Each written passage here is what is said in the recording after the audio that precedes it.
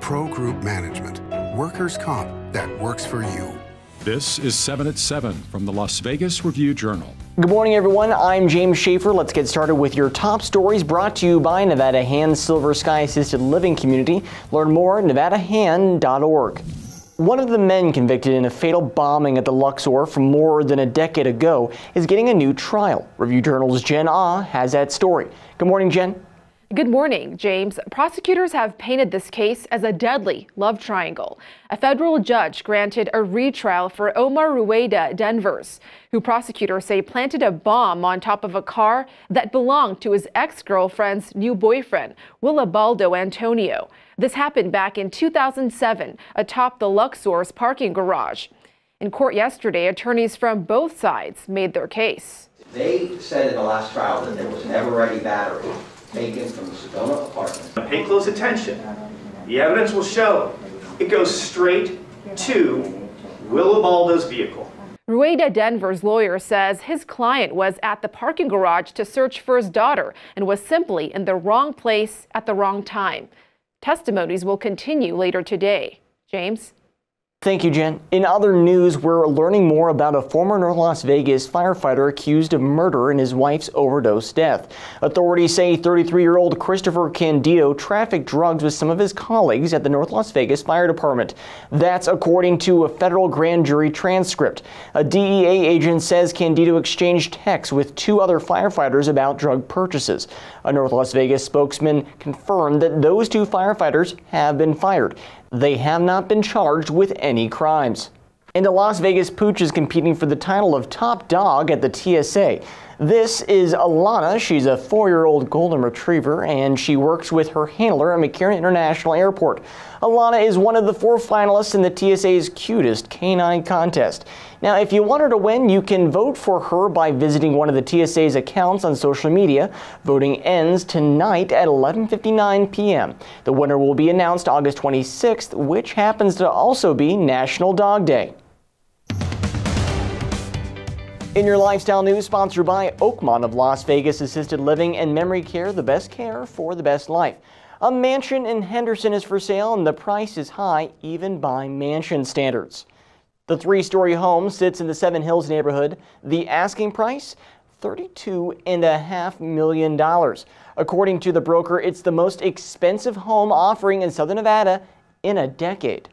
There's really no way to tell whether, at least right now, whether this house is going to sell for $32.5 million or whether it's even going to sell right away. Luxury homes often, at least under normal circumstances here in Vegas, they can take months, if not, a year or longer to find a buyer. Now let's take a look at your local forecast, sponsored by 1 Hour Air. No matter the season, no matter the reason, 1 Hour is here for you. That smoky haze will be sticking around with us all day and all night long. Today's high will be at 95 degrees with tonight's low at 75 degrees. For your weekend, that haze from today will be following through to the start of our weekend, where we are planning on nothing but clear skies for our week ahead. Highs in the triple digits and lows in the mid-70s. Sports, sponsored by Station Casinos, STN Sports. Download the app and get a bonus up to $500 when you sign up. The Las Vegas Lights traveled to San Diego in a losing effort Wednesday night, falling 5-1 to the Loyal SC. Cal Jennings tied the game with a goal in the 41st minute, but San Diego scored 4 times in the second half to take the dominant victory.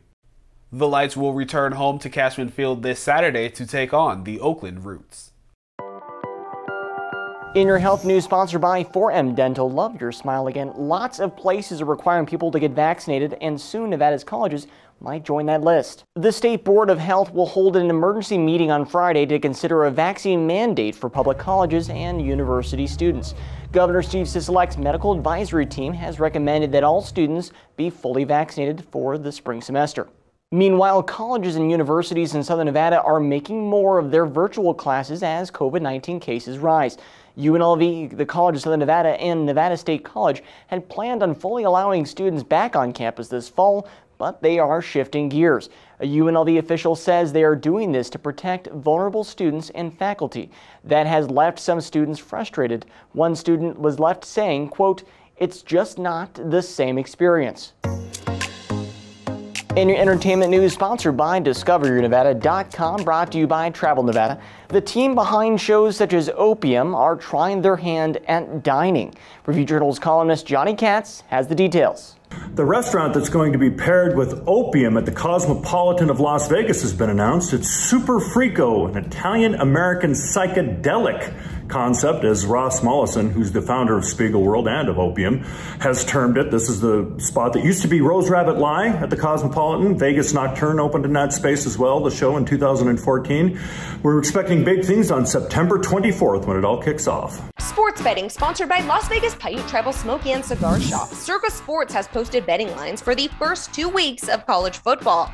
The season opens with 5 games on August 28th, with Nebraska a 6.5-point favorite at Illinois in the marquee matchup of the day. The rest of the teams jump into action the following week. Among the top games, number 1 Alabama is a 19-point favorite over number 14 Miami in a neutral site game in Atlanta, and number 12 Wisconsin is a 5-point home favorite over number 19 Penn State. In your business news, sponsored by Bank of Nevada, Bank on Accountability. A Philadelphia-based restaurant chain is coming to Las Vegas, and they're looking for some help. Chickies and Pete's will open its first West Coast location next month at the Sahara. The chain is famous for its crab fries, which are crinkle-cut fries flavored with crab seasoning. The restaurant is looking for at least 50 workers for the front and back of the house. Sahara will host a job fair for Chickies and Pete's. The job fair will take place at Bella Bistro on August 25th from 10 a.m. to 2 p.m. and on August 26th from 3 p.m. to 7 p.m. And here's a trade show that's gone to the dogs and cats. Mandalay Bay is hosting the Super Zoo convention this week. The show features all sorts of items for pets, including a bottle that lets you give your dog water on the go. So you just squeeze to give your dog water, he drinks. And when he's done drinking, the water just actually goes right back in the bottle. Thank you for watching 7 at 7 a.m. I've been James Schaefer. If you have a Roku device, just search Review Journal to download our channel. Watch Las Vegas breaking news streaming live on your OTT device, and we'll see you back here later today for 7 at 7 p.m. for the Las Vegas Review Journal. Have a great day. Review Journal Studio, sponsored by Adam Kuttner. Get the maximum settlement as quickly as possible. This 7 at 7 update, sponsored by Pro Group Management. You're watching 7 at 7 from the Las Vegas Review Journal.